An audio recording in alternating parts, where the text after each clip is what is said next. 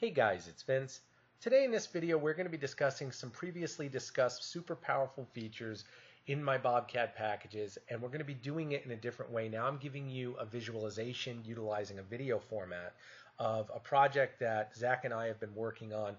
Zack actually just started his own YouTube channel. He's only got 11 subscribers, and I'm really hoping that all the love you've shown me, you guys show him, and at least check out his channel, whether you're using Bobcad or not. He's a wealth of information, super guy. And again, for many of you who are starting a business or the more advanced hobbyist, you're definitely going to want to check this out, because what he actually did here and what I actually did to actually get to this level, it represents just where we're going with the future of manufacturing.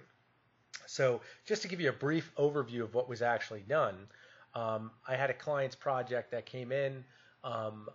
He gave me an individual part that would have required a lot of geometrical scaling and, again, taking measurements, recording different things, different angles and whatnot. And so what we wanted to do is reverse engineer the part that he gave us in the quickest possible time. Well, I invested in a high-end 3D scanner, and so what we wanted to do is take the scan of the part so it would alleviate all the drawing time, give us all the accurate dimensions, and just import it into Bobcad so we could do any type of manipulating that would be required if it was required, and be able to produce the part.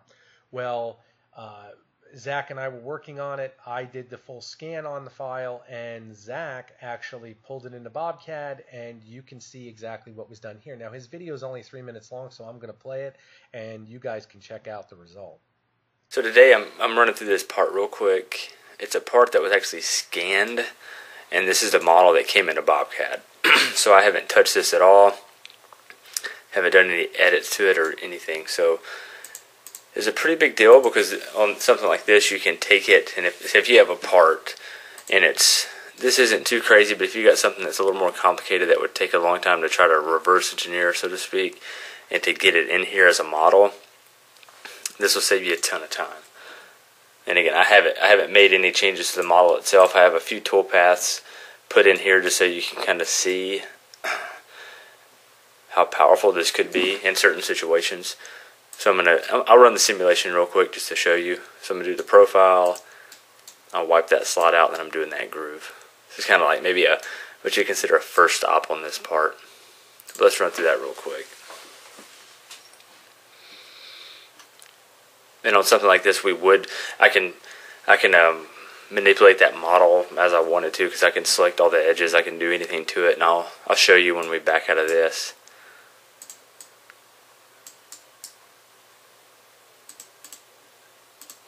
It is pretty awesome that it came in accurate, and I was able to use the model itself to get edges and run this toolpath as needed.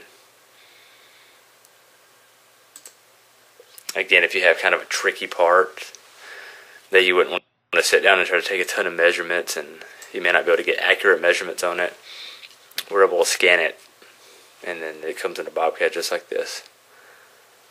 So I'm going to let this run here for probably another 30 or 45 seconds. And this is a tiny part, so these tools are tiny, but this stands true for any part within reason. You know, we can do massive parts. Okay, just slow that down a little. But that's it. So we say, I'll call this a first op. But again, this model came in. I haven't done anything to it. No changes at all. I just started selecting the edges and running the toolpath. So let me show you just. So like here, I've already extracted a bunch of edges and took some dimensions on it. Extract edge, so you can select all these individual surfaces or edges, which is all you really need to be able to do. I mean, when it comes down to running toolpaths, because I know we were getting STLs in at first, and it's a little trickier to work with, because you can't do this right here, pull surfaces or edges off. And now that we can, we're able to again scan a part, pull it in here, change it if we need, or if you want to. But if not, that's fine, because we can run toolpaths on this. So feel free to reach out to us if you have any questions about this, or if you have something in mind that you need done, and we can take a look at it and figure it out. So you guys just can see exactly as he said, nothing was manipulated. I mean, the file came in, you were able to select all your edges if you had to modify anything, and you were literally able to go in, scale, check your scaling, check everything that you want to make sure matches up to the original, and run your toolpath, create your toolpath, check your simulator, and you're ready to go to town. Again, super, super powerful. Business owners, I know you guys are probably looking at this and getting tons of ideas. If you're thinking, anything now with technology where you have a one-off part, a classic part, antique parts that are extremely hard to find, you now literally, with the technology we readily have available, many of you already know that you can just reverse engineer virtually anything. And using this format, I can honestly say that it was one of the simplest projects we've done. Zack actually went back in, and we've been working on this for quite some time. He went back in and we checked the different file formats. Like he said, we used STL. STL works well, but you do require the BobArt module, which of course with my packages you get. But once you go into the different file formats, you can then start manipulating the different edges, and as long as you can select an edge, like he stated, you are able to generate that toolpath, which is critical, because whenever we do reverse engineering, you definitely want to make sure that scalability is correct. You want to make sure that any modifications you need to do, you'd like to be able to do in the CAM software without using another go-between program to modify and articulate.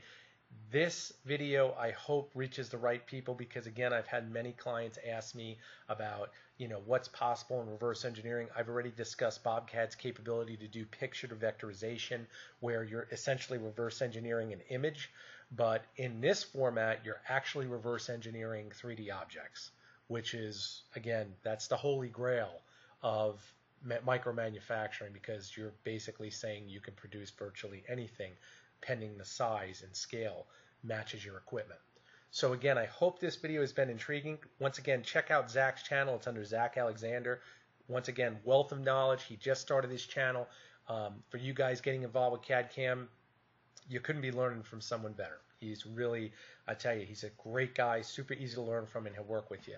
So if you guys have any questions, if you'd like to schedule training with Zack, let me know, and we can go from there, or contact him directly. And again, if you have any questions about Bobcad, you can ask him or I. Again, this video, I hope it will just enlighten you guys to just how powerful we're talking about, once again, with a direct scan right into the program. I mean, it doesn't get much easier than that. So again, thank you all to all my subscribers. Of course, I love you. I appreciate you.